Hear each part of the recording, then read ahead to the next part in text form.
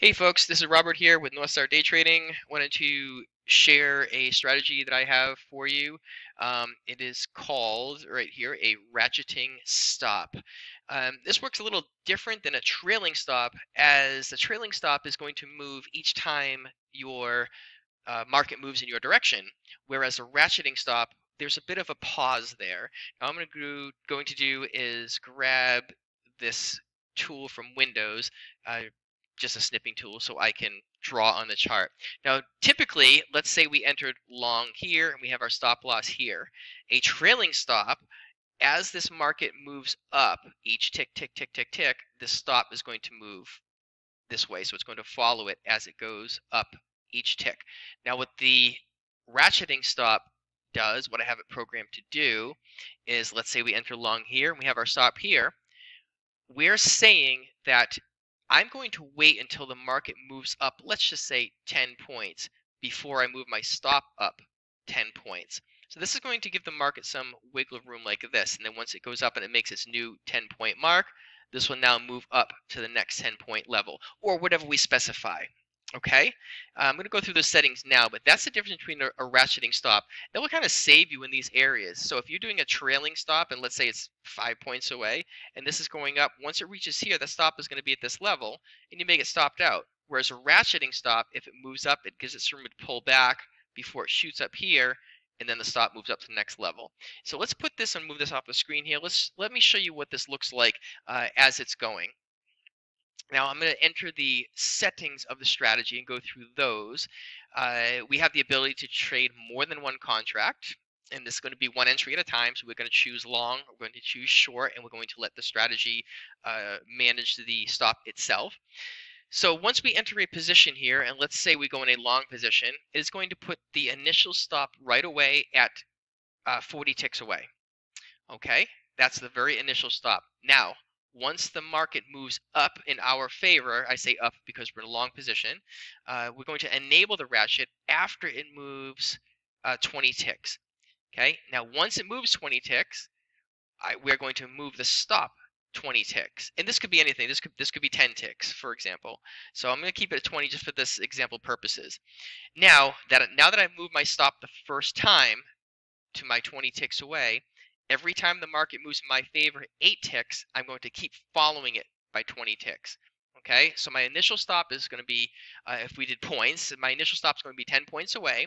And then once the market moves in my favor 5 points, it's going to move the stop 5 points away from my entry. Now every 2 points, it's going to follow that 5 points. It's not going to move it 2 every 5 points. Just every time it moves 2 points, it's going to chase it. It's going to chase the market up again. And you'll see how this works. One thing I just realized I wanted to talk about was this here. This is the profit target per session, max loss per session. This is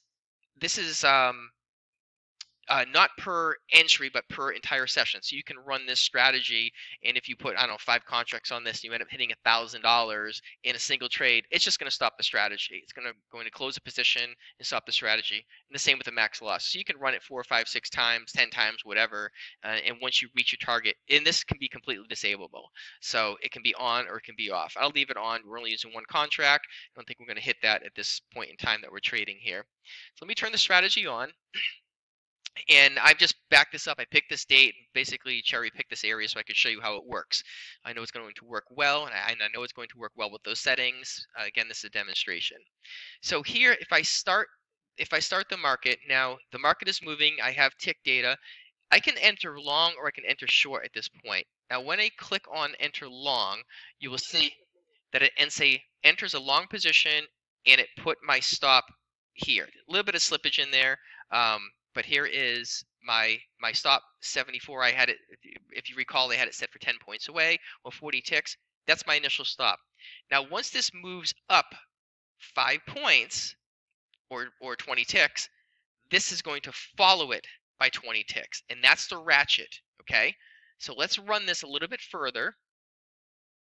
As a failsafe, if I click enter long again, it's not going to allow me. If I enter short, it's not going to allow me. This is the single trade. If I want to get out of the trade, I can click this close all button, and it will remove this trade and this trade here. So let me hit close all. You can see that it closed everything. So I'll enter long again.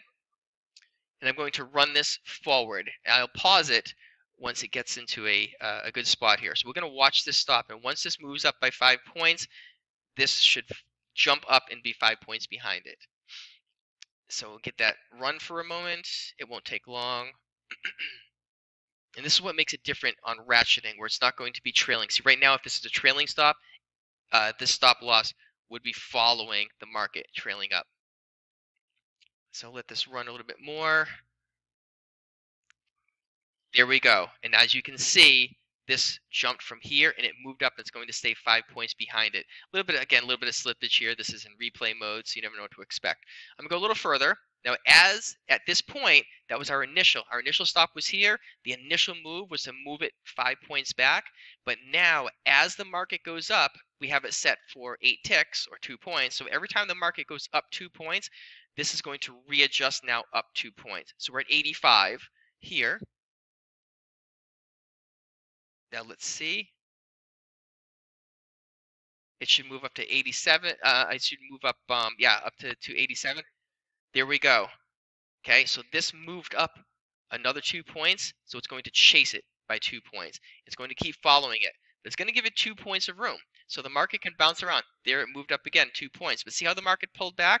And it's not chasing, it's not going tick by tick. So if it only goes up, there we go. Every time it goes up 2 points, it's going to follow it. Okay, follow it right along, and then we'll just let it stop out here, just like that.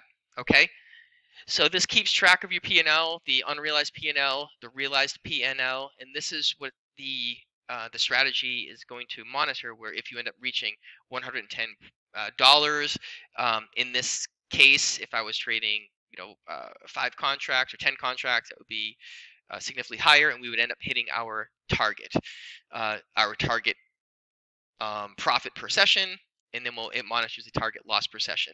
I'm just thinking I put those on there, so if you enter a position here, let's say I enter a long position, and it comes down, I don't know, it jumps this stop for some reason, it's going to monitor your maximum loss. It's just a fail-safe. So again, anytime I'm here, I can close the trade. I can choose a short position. Open a short position, and it's going to put that stop above the market, and if we hit play, we can see the adjustment already. It already moved down by the number of points. Now this may get stopped out. I think it drops down at some point. But we can see the stop working as well. Hopefully it drops down. I think it does. If it doesn't, I'll enter another short position. Just we can see it drop down. We can see it tracking and following.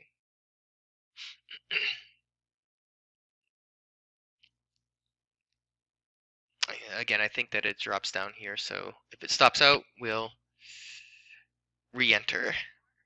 Okay, so now I'll enter a short position again.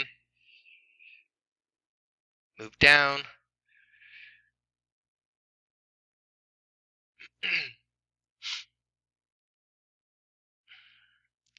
Let's see if it just got stopped out again. Enter it one more time.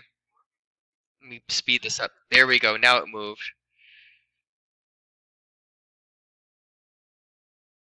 Speed this up a little more. I know one of these, it goes the other direction. It might be now. I want to show this this strategy. There we go. There it is. It's shifting down now. Okay, so we can see it going in both directions. And it just got stopped, but it did a buy to cover, so we're all set. So anyway, that is the strategy itself.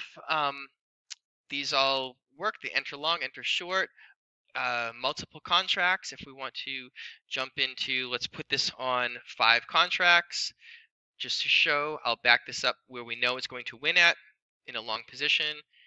Turn our strategy back on again, and we'll hit play. I'll speed it up a little bit. Hit long. We can see we have 5 contracts, and we have 5 at the stop. And then once this shifts up, we will see our 5 contracts following it. There we go, shifting up a little more.